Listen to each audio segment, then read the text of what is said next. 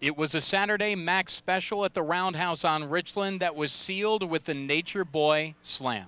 Hi, everybody. I'm Russ Eisenstein, the voice of the Ohio Bobcats. Final score in heroic fashion.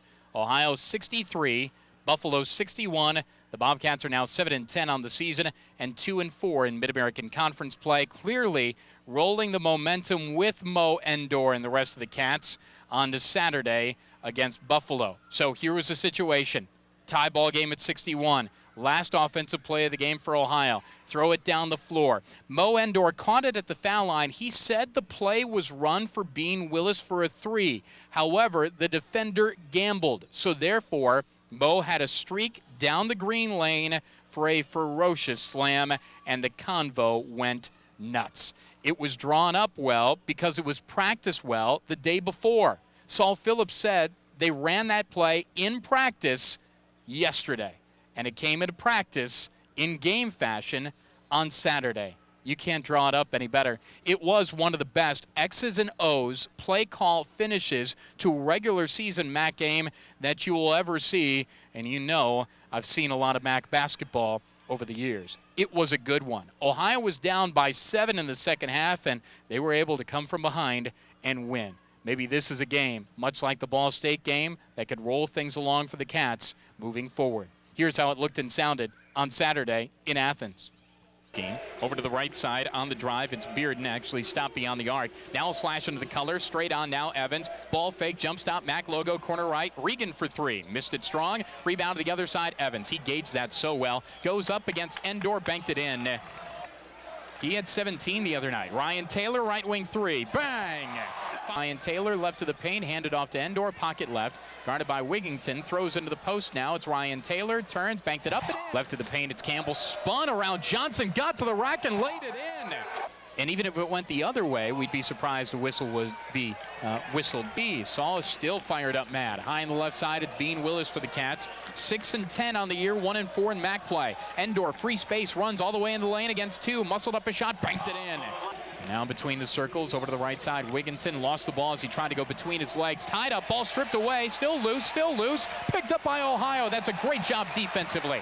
Here comes Bean into the front court now. High on the right for three. Bang! And Ohio takes the lead back. Yep, delayed it there, waited too long, and now you have you've had Wadley on the floor. That's a good matchup. Stevie Taylor to Ndour, corner left three. Bang! 29. In between the circles for Buffalo, behind a screen from Moss. High in the left wing now. Evans on Montpremier with 6 and 5. Teardrop with the right hand, and he got it. Here comes Ohio with Taylor, really nearly out of control. Ball deflected away, ends up with Bearden, who runs down the floor for a layup. Now it's Taylor at the top, still dribbling, still goes right to the paint. In deep, layup, yes, by Maurice Ndour. 8, he's way out high with 7, now with 6, now with 5. Now he drives right side, all the way in deep baseline right, flings it to Regan, who goes up, shot blocked away by Ndour. By Bearden, throws it high on the right to Ndour, sideline right now. Backs his way down on Ford, ran over Ford, no call, laid it in. Buffalo has it now, as Moss throws it over to Evans at the top, 22 to shoot. Left side, Skeet for three and a tie. We're tied. He buried the three. Ndour's at the foul line by Ohio's bucket. Tony Campbell will inbound it, Ford on him. 3.2 seconds left. They heave it down the floor to Ndour. Catches, dribbles, foul line. Yes! Mo dunked it. Ohio's going to win. 0.1 seconds left. Mo caught it at the foul line, ran down the lane to the goal and stuffed it home.